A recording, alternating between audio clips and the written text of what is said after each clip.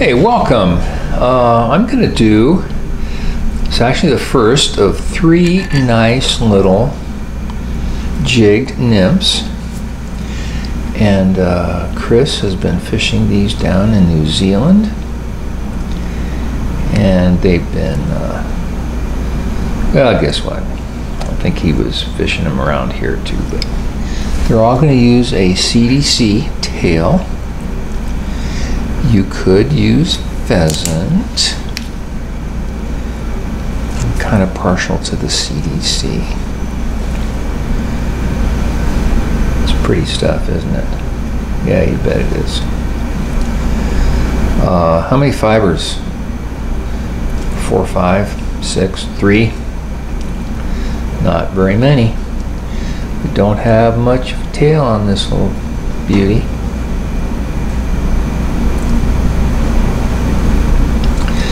So this has got a tan mottled slotted bead. They're all going to use a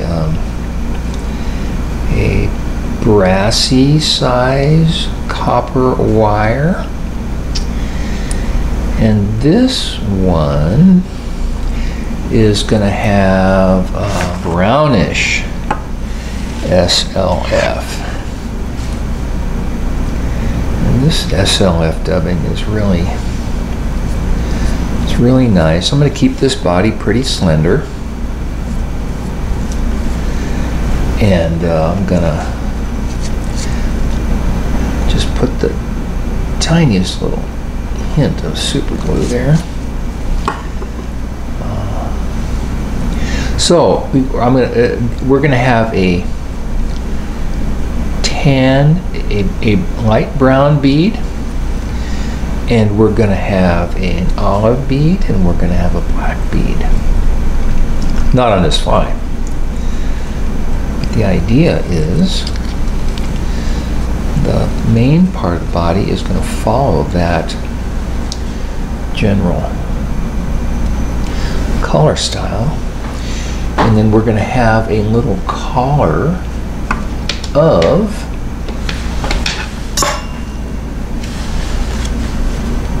UV tan I-step. Just a little bitty collar there.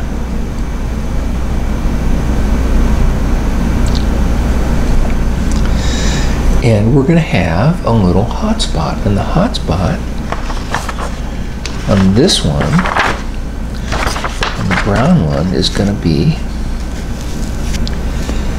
a UV orange I-step.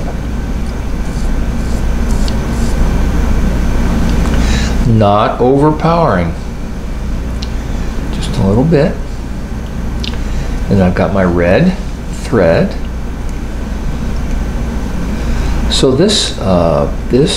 all these flies are very much in the keeping of the thinking when you're fishing Euro nymphing.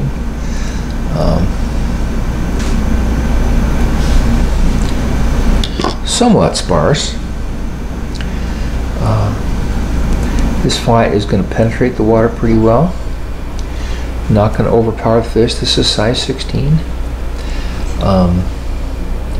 And it is an 1/8 inch bead.